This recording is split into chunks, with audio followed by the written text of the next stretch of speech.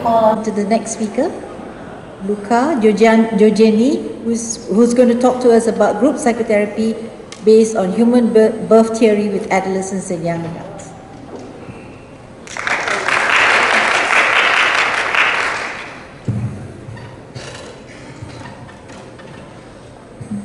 Good afternoon. Thank you to everybody. Thank you for inviting me here. Okay, now, good afternoon. I am a psychiatrist and a psychotherapist, and I work with patients with eating disorders, dysmorphophobia, and early-stage psychotic episodes. These are usually young patients who frequently show such acute and severe symptoms that their whole life can be at risk. Adolescence is an eventful period in one's own life with transition from infancy to adulthood, when young people find themselves facing a change, both physically and mentally, which gives rise to a whole new adult identity. Facing these changes can lead to a crisis that is expressed through suffering, which, however, should not be confused with an illness. This is important to recognize the physiological nature of this crisis, which allows the adolescent to develop into a new reality. Therefore, psychiatrists who work with young people should know how to distinguish malaise, the expression of a physiological crisis, from the first symptoms of a mental illness. To this end, human birth theory by Massimo Fagioli offers an important tool. In the first place, it offers a model to understand the physiological development of the human mental reality. And second, it sets the very moment when human thinking first appears at birth. This follows the reaction of the brain to light via retinal fibers and takes the shape of initial psychic reactivity that is originally conceived as preverbal and imaginative and named disappearance fantasy. Concretely, while the fetus that is immersed in the amniotic fluid is in a fundamentally stable homeostatic balance, the baby just coming into the world is suddenly overexposed to a multitude of stimuli.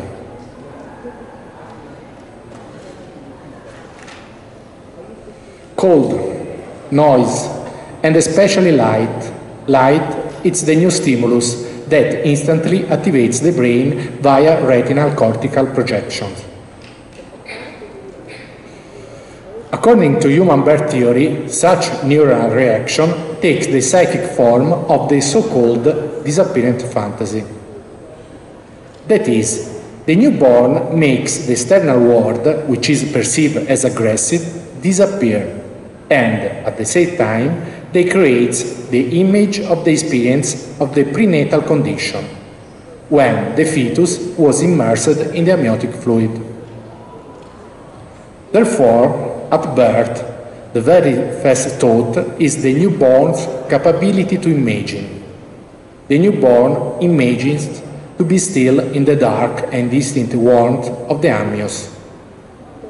This capability to imagine creates the memory of the sensation the fetus receives in the womb, that are linked to the kinesthetic and cutaneous stimuli.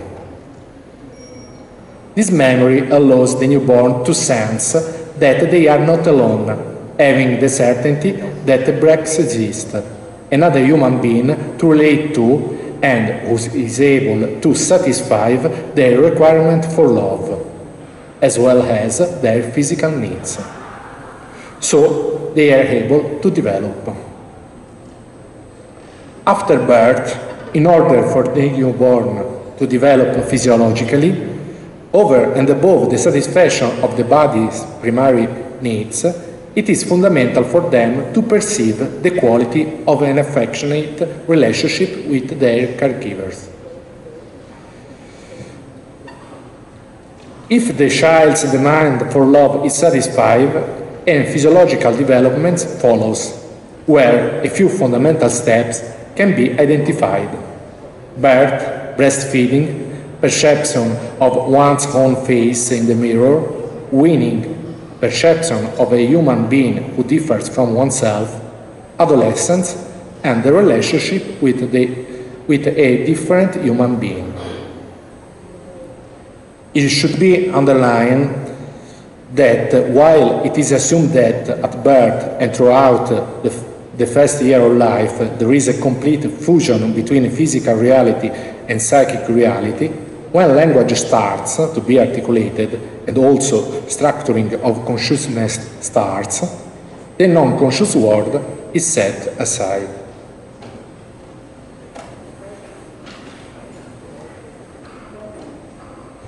At puberty, due to psychophysiological changes, this psychic reality of the first year of life re-emerges and, for the first time since birth, merges with the physical reality that is changing.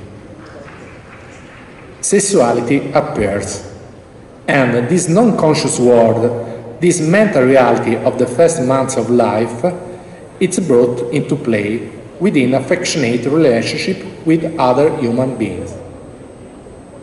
Indeed, men and women are the same in that they are human beings. However, at the same time, they are profoundly different. This same but different oxymoron cannot be solved in pure rational terms. For instance, in order to be able to relate with this irreducibility, a preverbal, irrational relationship is needed, as it was the case in the first year of one's own life.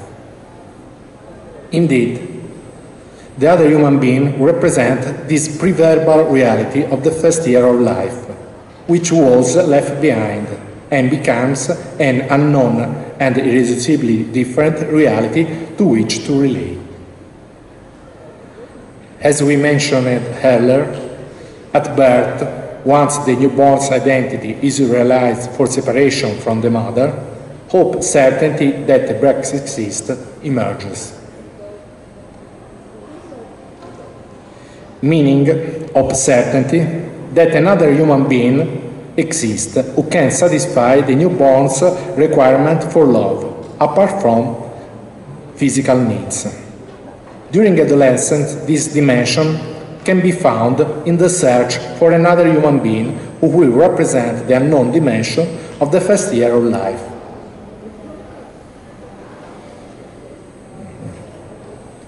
If this person disappoints the desire, then the adolescent may become ill, which may also occur if the parents show indifference toward or anger against the adolescent's new identity. Indeed, it is during adolescence that mental disorder usually develop. However, young people who show the first symptoms are those who reach adolescence unprepared, with an inner image that has already been compromised. Due to this fragility, it is essential not to add new disappointing experiences.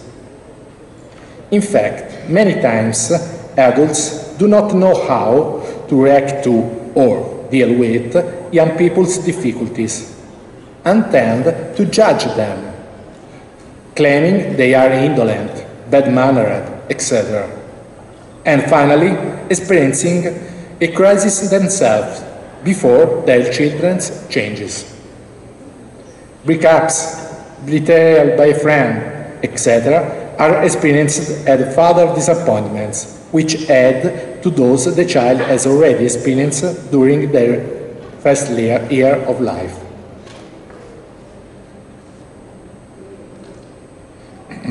A relationship with caregivers where the child's requirements for love and care are not satisfied, despite material needs being met, cause anxiety in the child. The child may react by making the relationship itself disappear by means of a non-conscious pathological dynamics that is called annulment pulsion. This makes the disappointing relationship disappear in the child's mind, thus making it non-existent, as if it had never existed. However, it is not true. There was first a disappointing relationship, which, however, now no longer hurts, because the child has made the affection linked to it disappear, thus partially turning it non-affective. The repetition of the disappointing relationship and of the annulment pulsion can lead to the loss of the possibility to actually see human reality in depth and relate to the non-conscious world of affection. This is how the mind, thus compromised, reaches the turmoil of adolescence, and its merging with a changing body does not occur or is not harmonic. For instance, it may happen that the mind attacks the body, as it is the case with eating disorder, or self-inflicted injuries, or suicide. We maintain that psychotherapy for adolescents should not follow any different approach or procedures from psychotherapy for adult patients. This is because even if symptoms in adolescents can sometimes have more striking features, they are linked to the same psychic pathological dynamics as in adults. Setting, transference, and interpretation are the same. What differs is the psychotherapeutic relationship with adolescent patients. As I will explain tomorrow in my presentation about group psychotherapy based on human birth theory, psychotherapy hinges on the non-conscious relationship between the physician and the patient, where two different realities come face to face and clash. The psychotherapist must know how to interpret the annulment pulsion of the patient who will challenge their abilities.